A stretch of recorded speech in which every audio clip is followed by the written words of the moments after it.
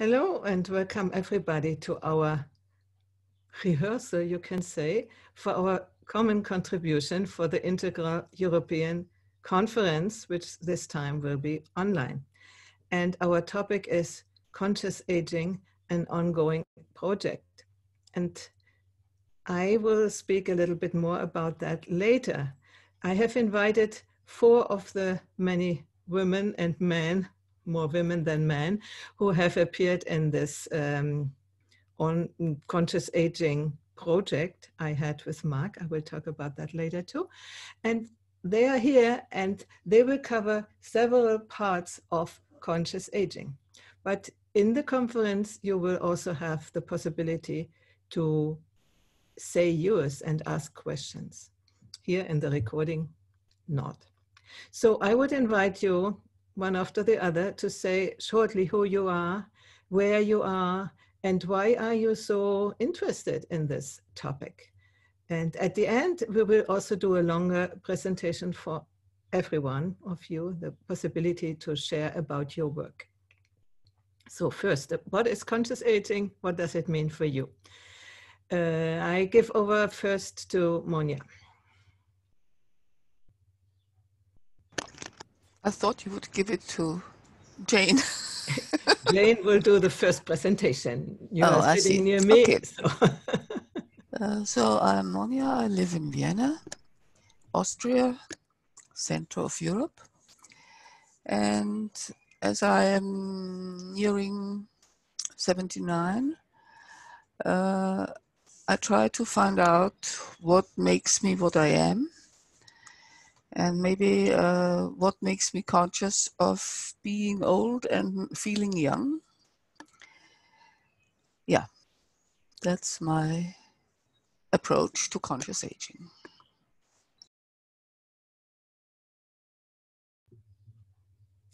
Who else wants to come next? I will. I'm Jane Duncan-Rogers. I run a social enterprise, a not-for-profit organisation called Before I Go Solutions, which helps people to make good end-of-life plans. I'm also the author of Before I Go, the essential guide to creating a good end-of-life plan, and another couple of books. And I got into this after my husband died in 2011. And the first book that I wrote, which was my memoir about that, there was a chapter in it where I had written about the questions that I asked Philip before he died. They were really practical ones, like, how do you want your body to be dressed? And what are your passwords? And things like that. And readers' response to that was, I need to answer these questions too. And so that is really what birthed what I'm doing and why I care so passionately about people preparing well for a good end of life.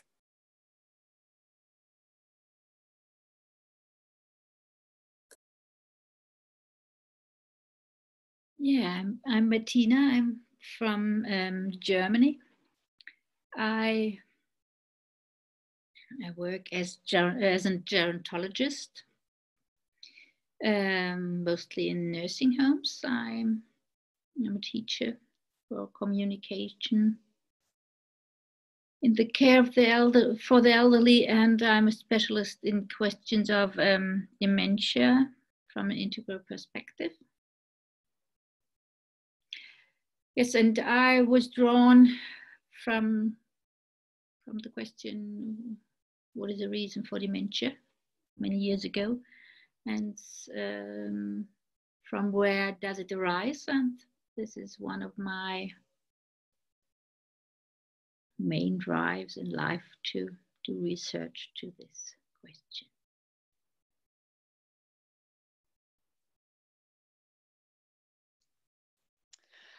So I'm Anne Roberts. I live in a small village just south of Edinburgh in Scotland. My interest in conscious aging is personal. It's at the time of my life. And I went back to university when I retired and became what I call a social researcher. So I'm very interested in how this time of our life impacts on us and what is emerging at this stage as the baby boomers have healthy longevity. This new stage that's emerging in the human life cycle fascinates me. And my interest is how we develop, what happens in adult development in this later time of our lives. So thank you all. Now to me, I started doing live broadcasts and video talks 2014. And then together with Mark, we founded the Wisdom Factory. And I have now prepared a few slides.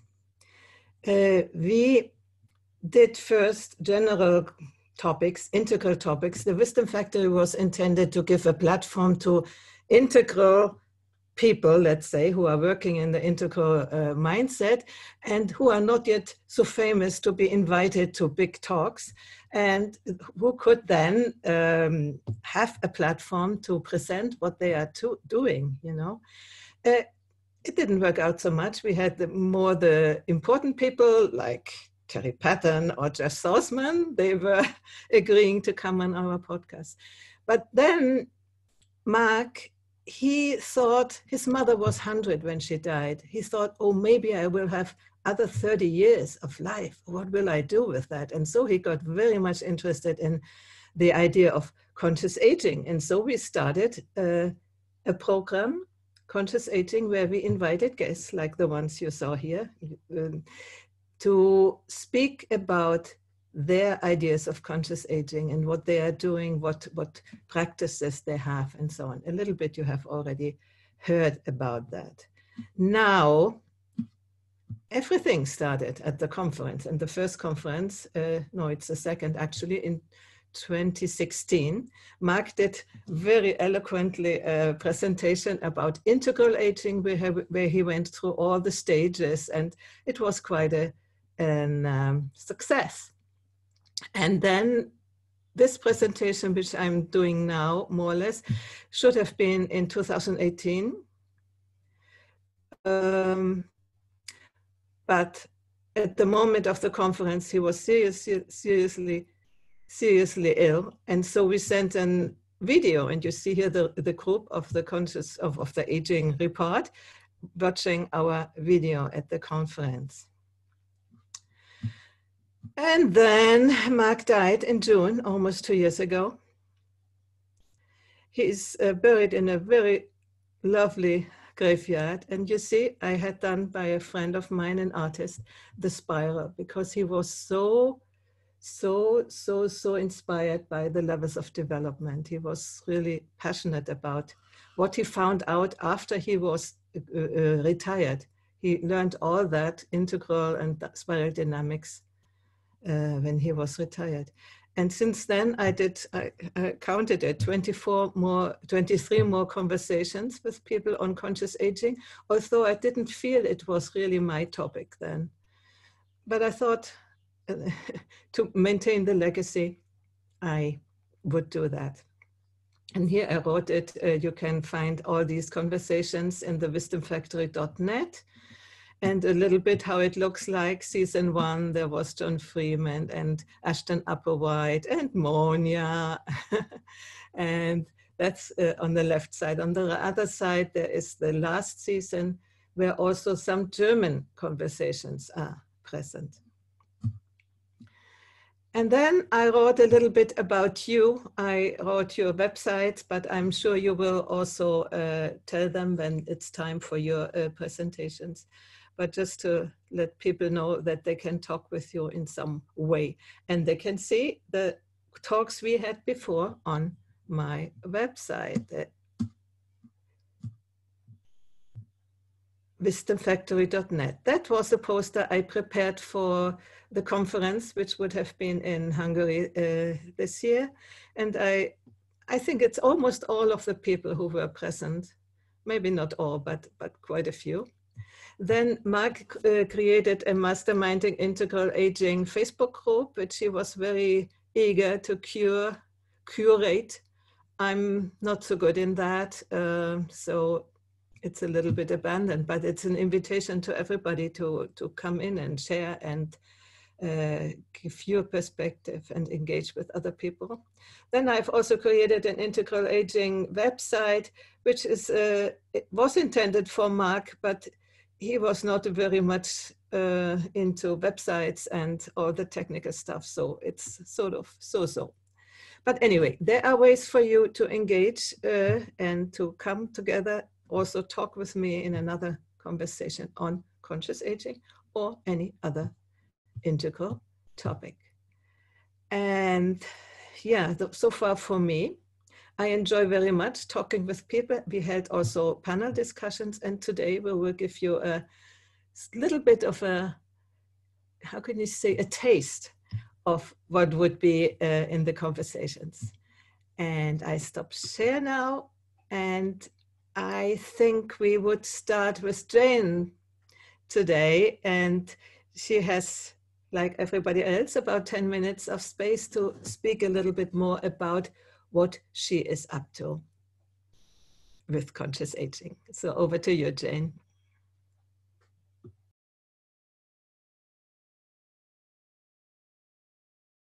You must unmute yourself. Thank you, forgot that. Conscious aging, it's a huge topic, and I come to it in a particular way. And it's interesting that you said, Heidi, that you didn't feel after Mark had died that it was somehow particularly your topic, because when Philip, my husband, died, and I wrote my first book, Gifted by Grief, I was working as a life coach and a small business coach, and it never occurred to me that I would be doing anything like this. I assumed I might be doing some more grief coaching, but actually what happened was that in the space of a week, maybe 10 people said to me, I need to answer these questions. And I just thought, oh, right, okay, I need to do something about this. And I put on a workshop, and that was about answering the questions, these really practical questions. I did a bit more research and saw what had to be done. And the workshop filled up. And basically I feel like life took me by the shoulders and showed me the direction to go. But just recently, I would say that Philip has untwined himself from being involved in this. I know he's been dead 8 years, but it still felt like he was really involved somehow. And of course he is, because I talk about the story all the time, but it's given me an opportunity to take it on for myself, just for myself and for everybody else. So that's that. I just wanted to highlight that. But yeah, when I was thinking about this, people don't like the word aging, generally speaking, and they don't like the word death.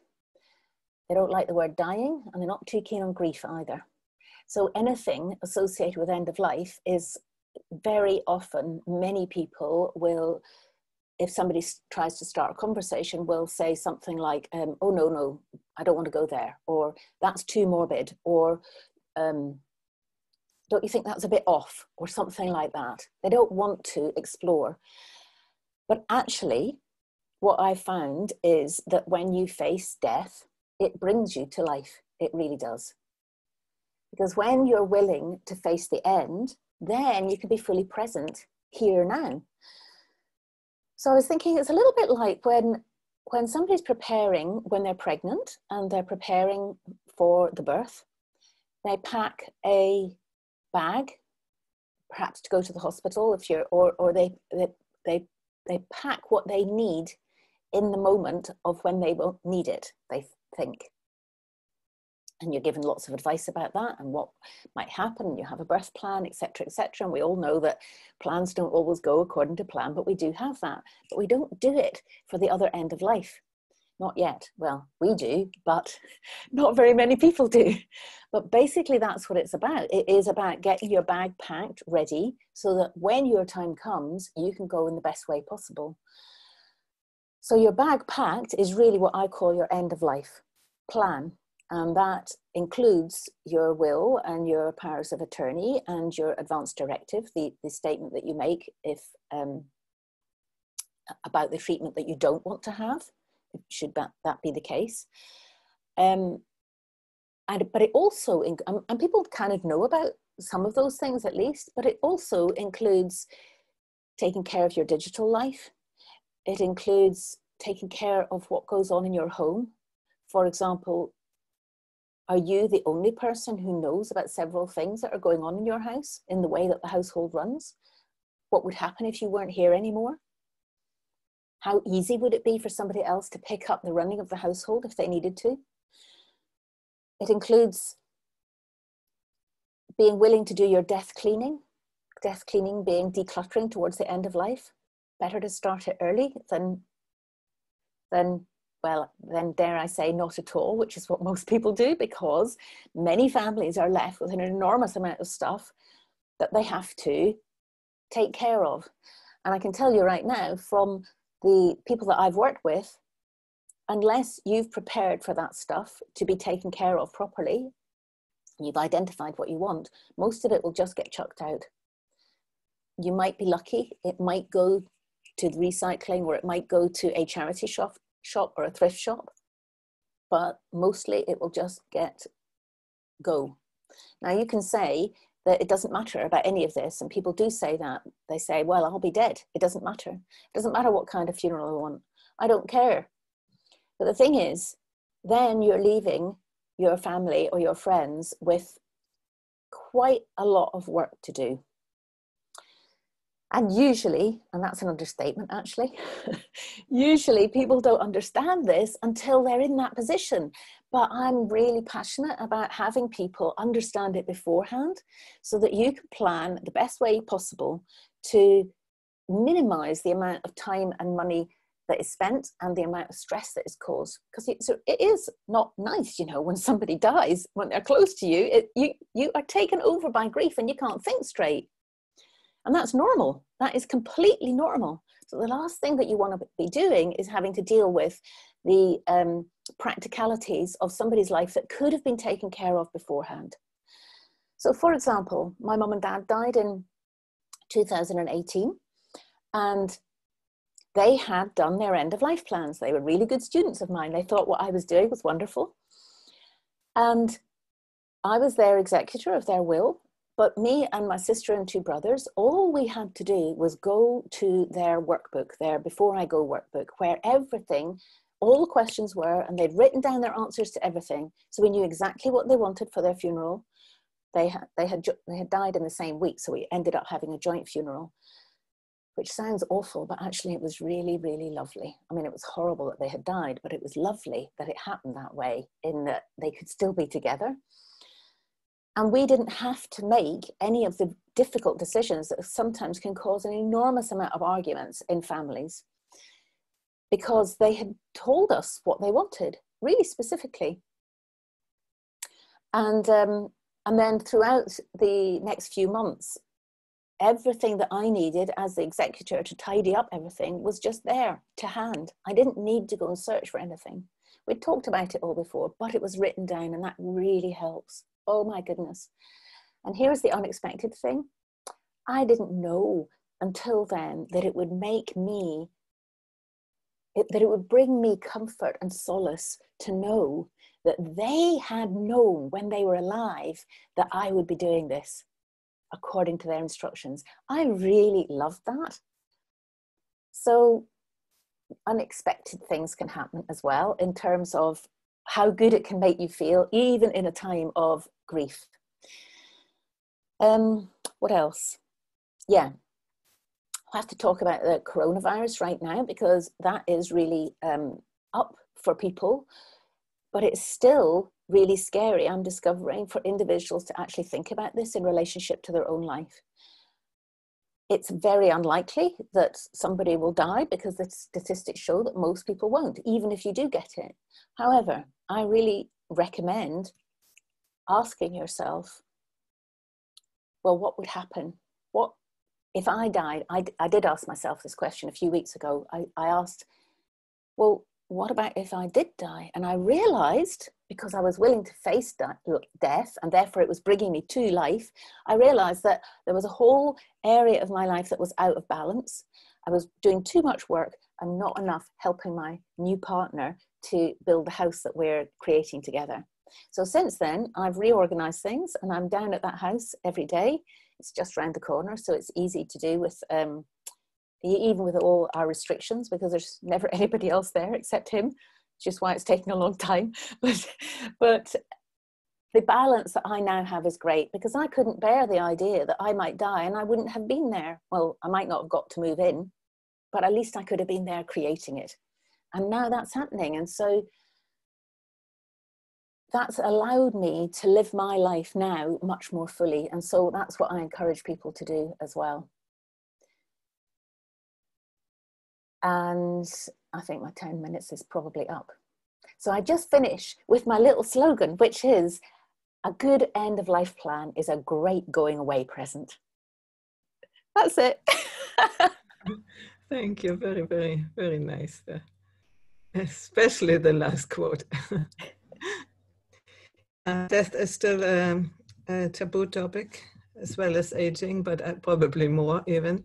So I would at this point invite Anne to talk about her concept of aging, which might be inspiring to people who are taken with fear, you know.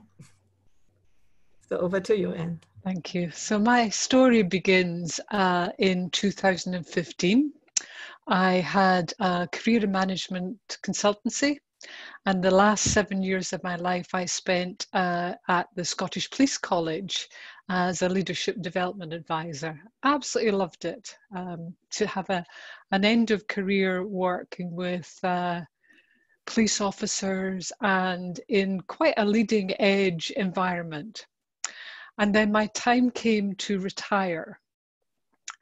And I began to go into this slightly confused state, slightly ambivalent, and I leapt into going back to university. It was like I couldn't quite come to terms with it all sort of stopping. So I went back to Stirling University and I did a master's in applied social research. And it was just a great experience being with all these young people, and they took me under their wing and they taught me all of the techie stuff I needed to know. And I worked really hard. And my dissertation was grandparenting and the flow of love across the generations. And I came across a book by Mary Catherine Bateson called Composing a Further Life. And she spoke about how in Erik Erikson's life cycle model, she saw that a new stage was emerging in the human life cycle called adulthood 2. And we move from the stage of generativity, which is about work and parenting if you choose to have children, and that busy time. And each of the stages, Erikson said, has a virtue and a vulnerability. And the virtue of the adulthood 2 stage was active wisdom, actively sharing the expertise and the insights and the wisdom you'd gained from a life well lived. And the vulnerability was withdrawal. And that so spoke to me at that time about what I was going through. And she also said that there was an identity crisis in this transition that was of a similar order to young people going through from adolescence to adulthood. And that Erikson coined this phrase, identity crisis, which I think many of us are aware of. And I could feel my own identity crisis. I could feel a sense of, who am I now if I don't have this parenting and the work? And the phone stopped ringing. I wasn't as busy. And I would say it was with me for a number of years, and I've been on a journey of finding meaning for myself. I'm 68 now, of this life out ahead of me. I think the other piece, picking up from Jane, piece is at that time I was also what's called a club sandwich generation. Now the sandwich generation is men and women who have aging parents and children. And I went from being an empty nester when my children left home and my parents were active to being a club sandwich generation where I had elderly parents, 4 of them who were frail, adult daughters, and grandchildren. And all of a sudden, I was stretched into this caring lineage that I didn't see coming. And it stressed me, I have to say. For the first time ever, I got signed off with what they called carer stress. And I'm saying, carer stress? I'm not a carer, but actually I was. I was babysitting, and I was helping with breastfeeding and arrival of children and parents who were no longer able to look after themselves. And it was clearing the house, interestingly, Jane, that ready for them to go into a care environment, that tipped me over. It was throwing away other people's memories. Absolutely broke my heart, particularly as my parents' generation are often hoarders because of the war and things, So I became really aware of my own vulnerability when I hadn't sensed that before. So that took me into a journey with a colleague called Firehawk. I've studied a body of earth wisdom teaching since 1996, and the wisdom part really spoke to me about our wisdom in action, and I felt it was a way for me to offer this body of teachings in a very practical and applied way to my generation. So we have devised a program called Active Wisdom, an inquiry into our elderhood.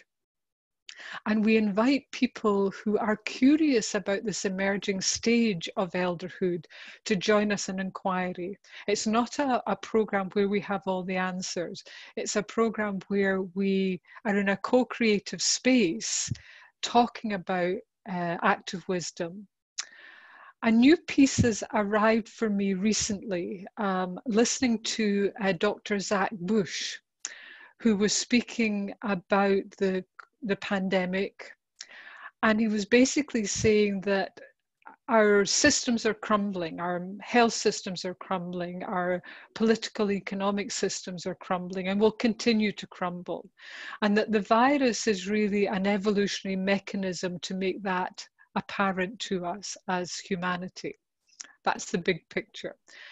But he said what we need to do is to find what he called global grassroots movements, where we find our ways to bring new collective meaning forward. And that really spoke to me. And I want to tighten the program now. The next one starts on June 7th, to work with the elders on our program to mobilize us all into what is ours to do.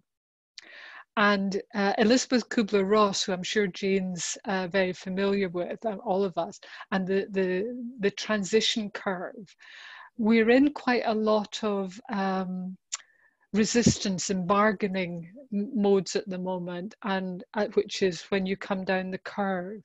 And actually where I want to be is that time of experimenting, of coming to recognition of something, of acceptance, and then moving up the curve in a way of experimenting.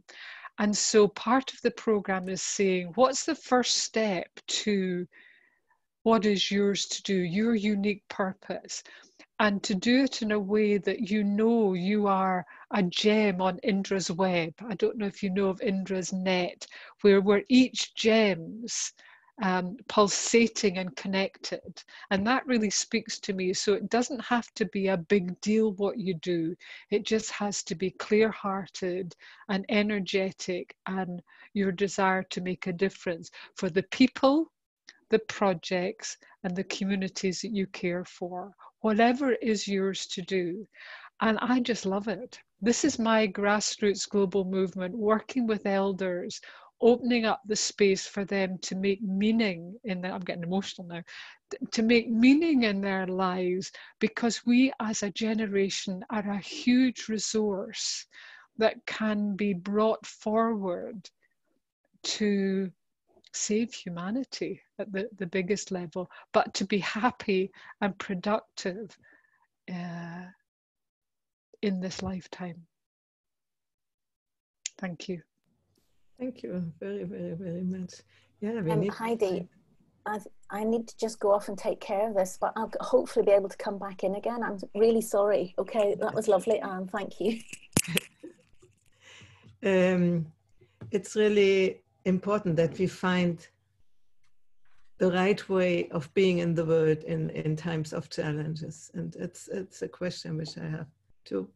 I have the feeling for me the right way is collecting people around me and talking and trying to figure out, inquiring. It's, I think, your work, inquiring in what we could be and do to face life in this sense. At this point, I would go over to Bettina because she is, as a gerontologist, is concerned with, let's say, people who need her, whose life is not so easy when they go into older ages. And so maybe we bring that up now. Bettina, up to you. Yes, but while I was listening, and I changed my plan to talk about, I hope it's okay.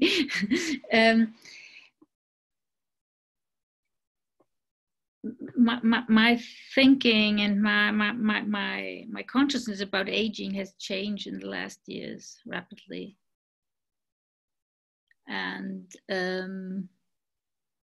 but I want to start at the beginning, from where I was drawn to integral and aging and dementia, because when it was about 2002 when I read Wilber first, and I immediately thought, you have to put dementia in the middle of this quadrant model.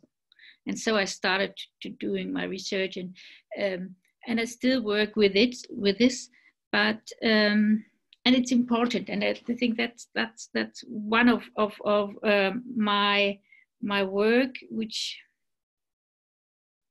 perhaps I should be more bold to go out with it. Really taking the quadrant model, the integral map, when we look on aging, seeing every quadrant is appearing in aging and is appearing out of aging. It's both. We look from when we look from aging, we have four perspectives: the individual, the inner individual, the outer individual, the inner collective, and the outer collective. We have all these aspects which we feel inside of us when we are aging, and which creates us in this aging. Both parts, and that's so complex, and that's the topic of the other part where I look, where I do more work with now, is taking developmental models and working with that, because I think that's really important, helping to this development of the eye emerging more and more and more. The integral stage is a stage of complexity. It's a possibility not just to see all of these aspects of aging. I feel and I do, and my body and my networks and my bank account and all these aspects. But it's really the possibility, or the movement to embody it more and more, to feel it coming out of me. And this is one of my, I think that is the work, what I'm doing, helping people getting more and more of this, being aware, more and more aware of this complexity. But at the same time, we have to see that there are stages we call them earlier stages, and these are people who can't see this complexity and who can't hold this complexity, and they yes, we have to develop pathways for every stage, for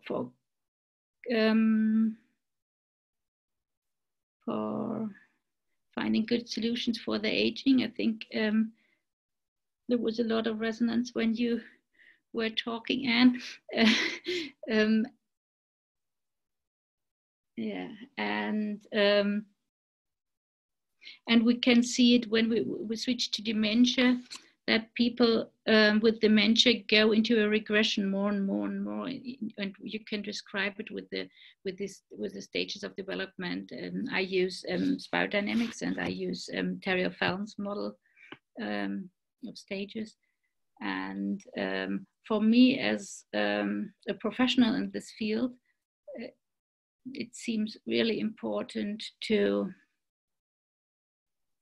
yeah, that sounds a little bit arrogant, but to educate people more and more in taking this complexity or learning about this complexity.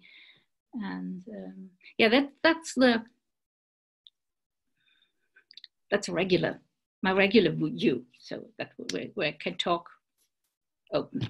And then there's another thing, and that is the involutionary and the evolutionary part of or aspect of aging, of dementia, and that has arisen more and more in me in the last 2 years. And when we normally look on aging as an evolutionary, as a regressive part of the body, it becomes more and more disposable.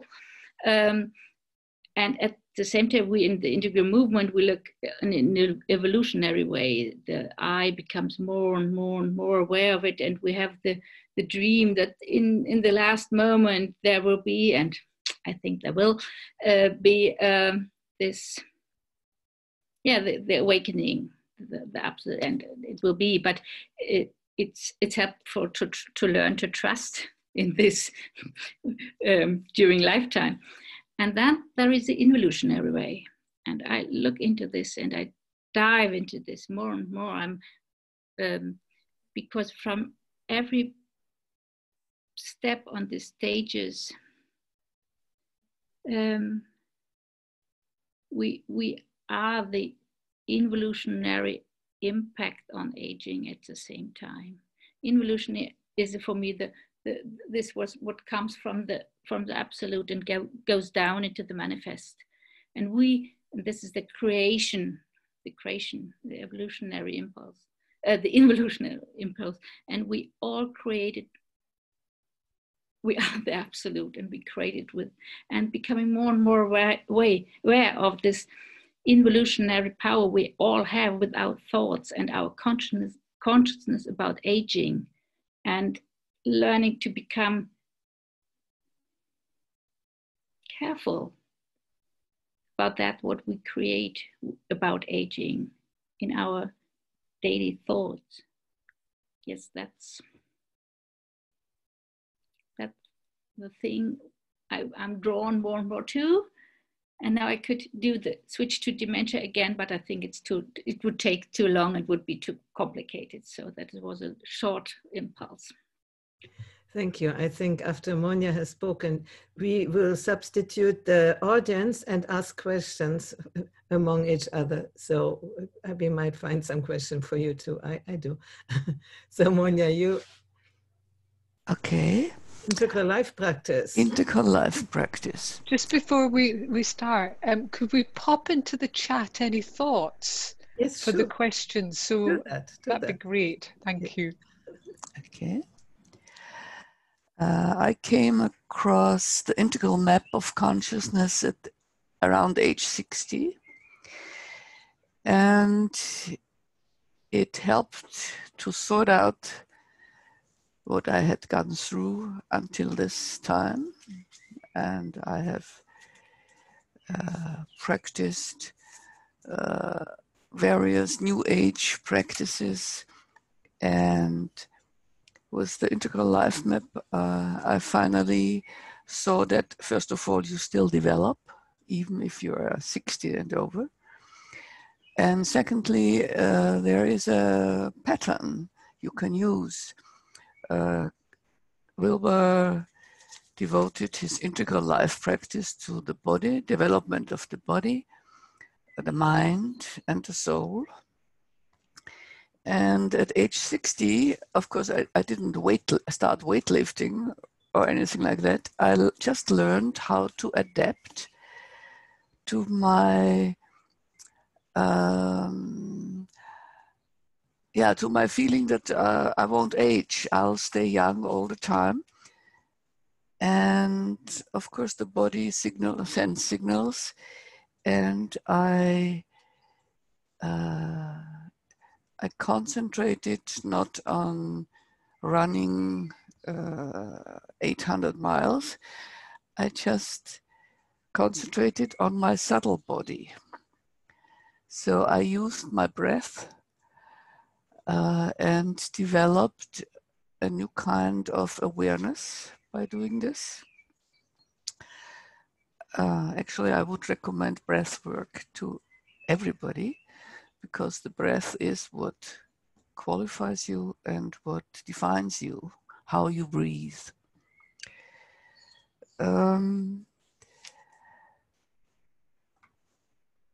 Working with the mind was just natural for me, because I've been a reading and writing person all my life. So reading Wilber's work was just a delight for me.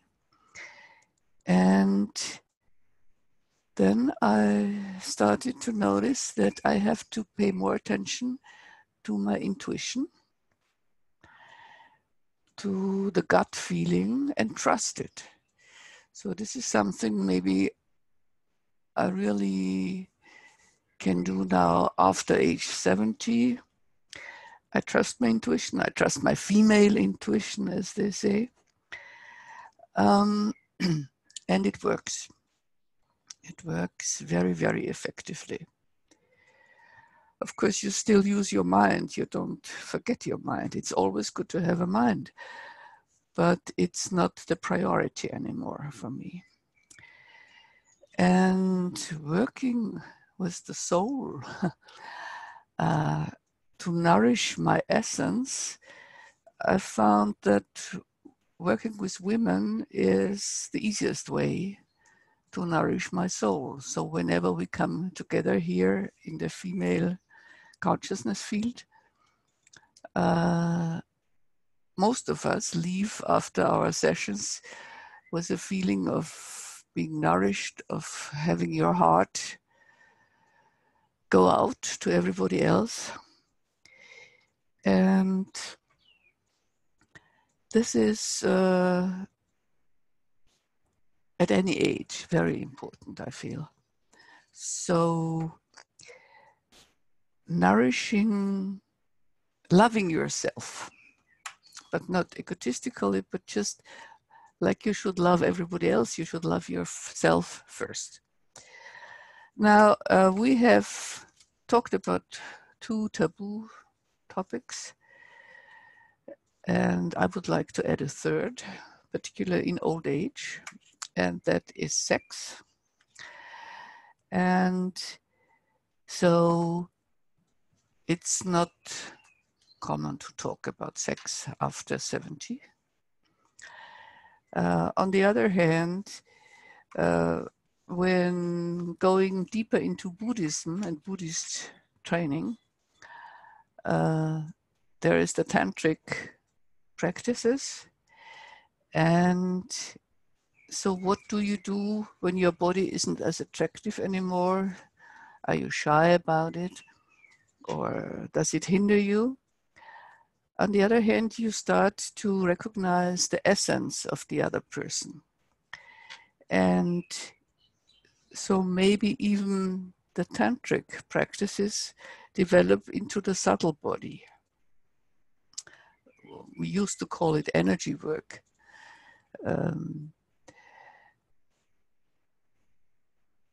You never leave the soul out of your practices. You always are very much aware of the causal body, the body that includes whatever is.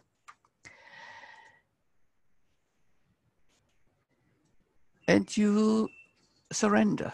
I know this is a very, very much used word in the 70s, but you surrender, and by surrendering, you lead. And that's very, so in the tantric practices, the female qualities lead, whether they are in the man or they are in the woman. That doesn't matter. The female qualities lead the other person.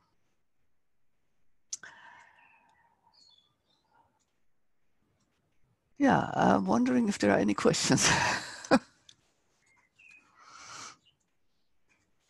Yeah, we can open now the room for questions. In the conference, we would have questions of the people who had before a chance to talk in breakout rooms themselves about what is conscious aging for them. As we don't have that now, yeah, let's ask reciproco in Italian, each other questions, you know. So, Anne, you have already, do you say bought it down? Slotted down? I forget English, it's horrible. The words. I think the first question for me is, I didn't put sufficient integral into my presentation. I wonder, you know, listening to Bettina. So I just wondered if that's a learning piece for us to take on. So what I loved, I did a program called Tetradynamics with Sean, I can never say his name, Esbon Hargens. Mm-hmm. So it was a whole program looking at how to apply the 4 quadrants, and I just loved it. And he taught us to look as something through the lens of the 4 quadrants and to look at something. And just I was thinking about looking at conscious aging as, and then looking at conscious aging and what might we say. So that was just a little bit of inquiry that I thought was good. And I think the other thing for me is the question around adult development in our later years. You know, what the argument, when I interviewed John Freeman around spinal dynamics for my blog, we really looked into that, you know, having more space, more resource, more time. There is the potential for us to grow, you know, in the way that Integral speaks to. So those are just points I would make at the moment from what I heard. Yeah, thank you. I wanted to mention that the common understanding is when you are 60, you are old. And, you know, here in the villages, the 60-year-old people, they don't look like me. They look like, you know, and go all the how they speak about life. It's as if it was over. Can't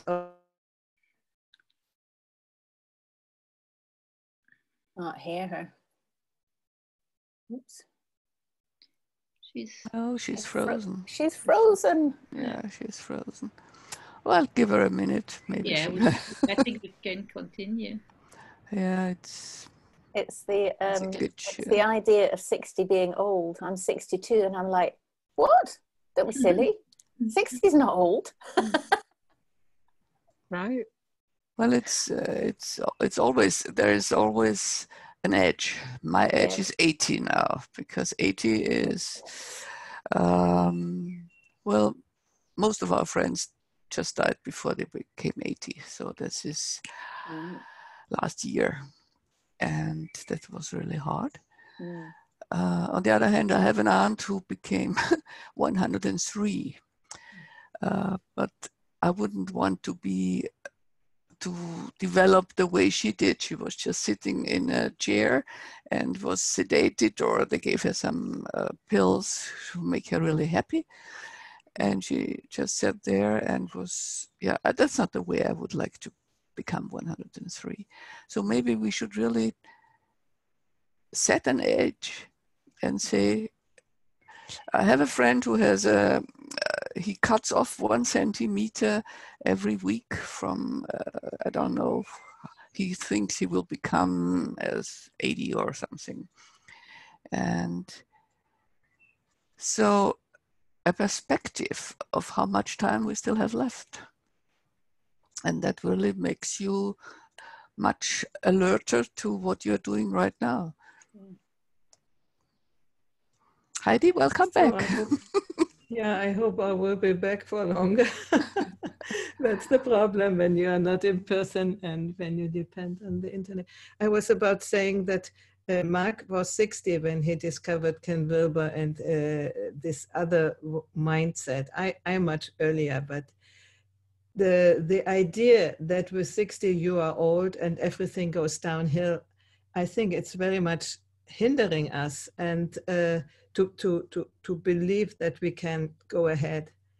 And it also ties in with Bettina, I guess, because you said when the inner left above quadrant, no, when you have this feeling that life is over, it's much more easy. So at least I understood what you said in our conversation to become dementia, because what are you living for? You can quite as well forget everything. So that's my short interpretation of that. So what my interest is in continuing the series is to have people, allow them to understand that there is a complete new life waiting for you if you engage into it, if you want it. And I see that you all are in the same boat with me, and let's get it out. So I was thinking that I've heard this phrase that old is always 15 years older than what you are at the time. And I quite like that, because when you said about 60, Heidi, I was like, that can't be right, because I'm 62 and that I'm not old, you know. It's just like, and yet I know that younger people think that I am. And actually, when I'm building the house, sad to say, my body doesn't quite do it in the way that it would have done a few years ago. So, but I kind of like that idea of old being always, it's always out there, you know. I don't know if you can feel like that if when you're actually older than that, I don't know. But it's a kind of bit sobering, because it's like, Munya, you said you were 78, is that right? 78. So I'm like, she could practically be my mum. I mean, that can't be right. It's just like, I don't know, it all seems a bit mad. Moms never talk about sex, right? That's true. And I'm so sorry that I missed your presentation, Bettina, and half of yours. I will come back and listen to the recording though, because that would have been very interesting. But anyway, I will send you my presentation from 2018 about integral gerontology. I forgot it. I found it and I was sent. It's not that what I think now, but it shows my thinking from 2018, and it's right. There are some maps in it. One of the things for me was this identity crisis piece that became clear. And one of is catching the thoughts around aging, you know, this shadow work that we talk about. And what I realized was I was carrying this thought that I was beyond my sell-by date professionally. I had reached a point where people would look at me now and consider me beyond my sell-by date. And therefore I wasn't attractive in the way that I used to be as someone who could be pretty effective, you know. So, and I worked with that, and I worked with looking in the mirror and seeing wrinkles, you know. So I don't think it's that. I didn't skim past the aging process at all. And one of the things that I found when I really looked into this was I had an out of balance pattern when I was growing up around being pretty. And I was a bit of a flirt. I was a bit of a, you know, and my husband used to say to me, you get away with things because your out of balance stuff is sweet, whereas my out of balance stuff is grumpy and, you know, in your face a bit, you know. So I really had to work with it. That's my honest truth. And I would say I'm still a work in progress. I still find there's times when I'm sitting at the computer and I can see, you know, and not to kid ourselves. that we're smoothly on this trajectory, you know, but to be honest. But then I've just recently been on a program called Quest for Next, where I am the elder on the program of young people who are in a purpose quest. And I know I'm valued. You know, I know that they appreciate what I'm bringing, and that is lovely. But there's an honest truth that I hold.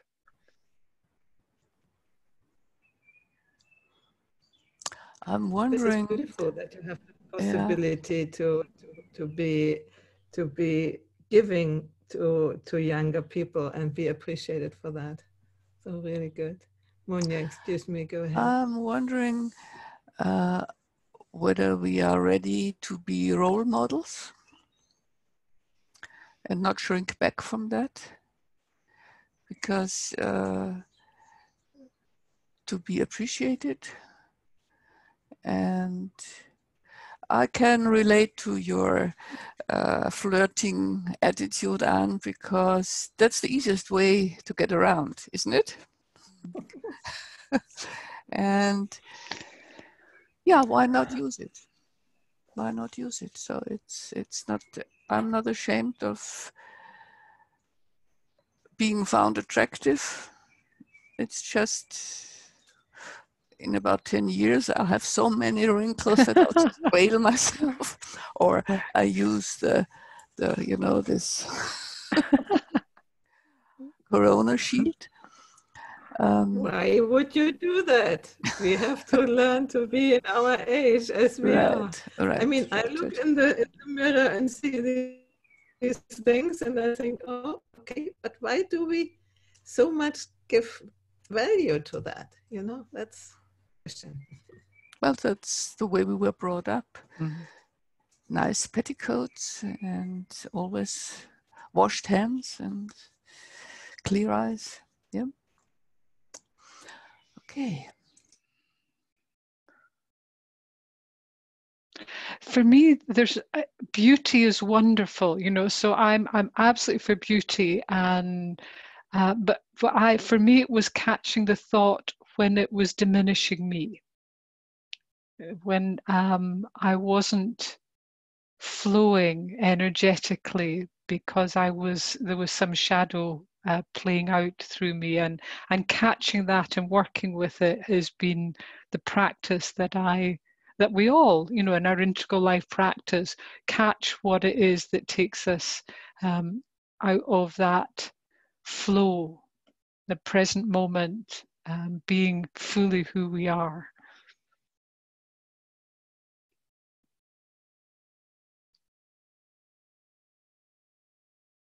Yeah, wonderful. In the conference, there would be people asking you questions and you would be responding. We did a little bit of a conversation among us, and I think it's fine. I would like that we make a sort of a summary or check out what is for you, and what do you think will be the impact on you and on the people who will be listening watching at the conference. Or what impact do you want to have, to give to them? So I have a question about that then, Heidi, which is, are we supposed to be giving people an opportunity for a next step in the work that we do, if they want that, or not?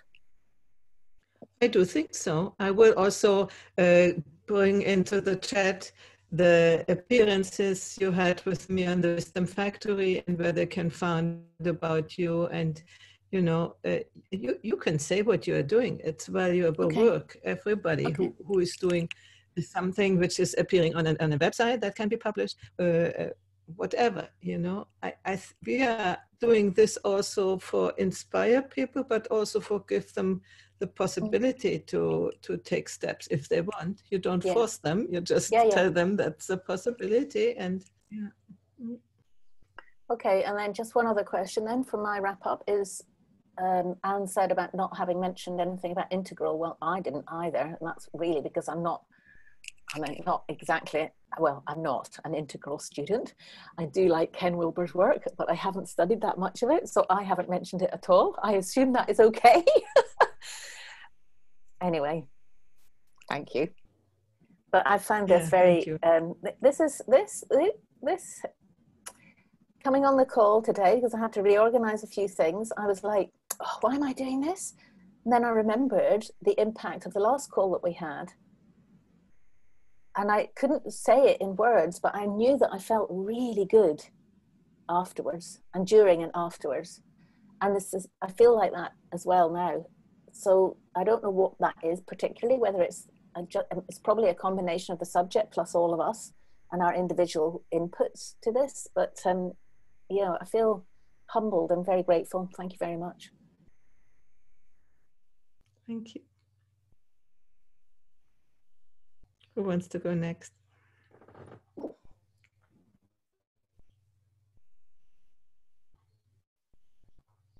All right, I'll go next, because that's what I mentioned, was that you are nourished by being open and being in the present. And I guess this is one of the most important experiences to have, that once you are in the present, everything is fine.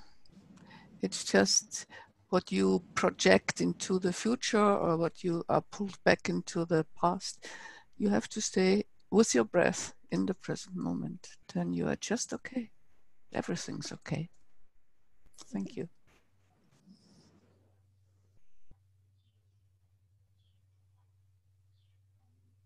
Okay, I'll go next. I'm awake now. An hour and a half later, I'm awake. I've enjoyed the conversation, and I love the different flavors of us.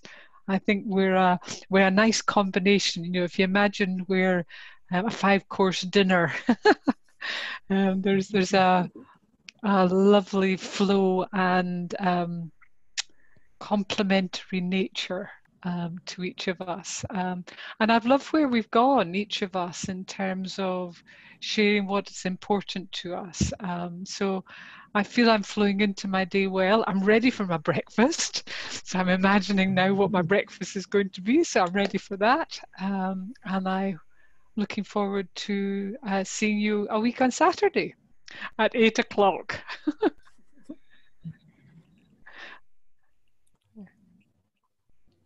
8 o'clock UK time. Yeah. Yeah.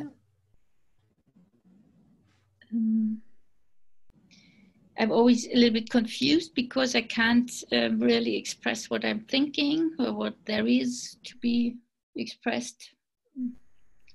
I'm better in that, in German, in that. So that's always the same. And there is one aspect of aging in the now. I'm not sure if I should express it. And yes, so I'm a little bit.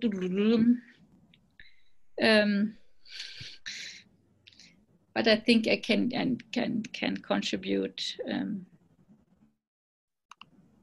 So I will be there. But I forgot the time. At 9 in the morning next Saturday. Oh my goodness. Yeah. Okay. To get up an hour earlier, no, to be fit at that time. Yeah. That doesn't help. Anyway, we will make it. And it is not said that when we are there that we will talk about the same things. Who knows, you know?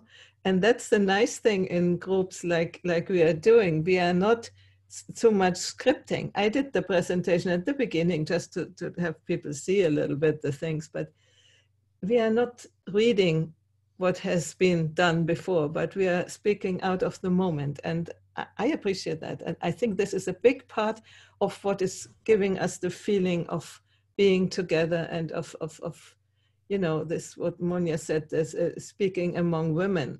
We are much more, most of the time, open to this flow instead of needing to go into a fixed direction. And I'm glad that I have found you and you followed the call, and we will see what comes out on on Saturday next week. And thank you, you. everybody. And who is watching that, don't forget to connect with the people. Go back to the video at the beginning. I have written their websites and you can find that. Okay, thank you. Thank you, Heidi. Bye-bye. Thank you. Bye. Thank you. Bye-bye. Bye. Bye.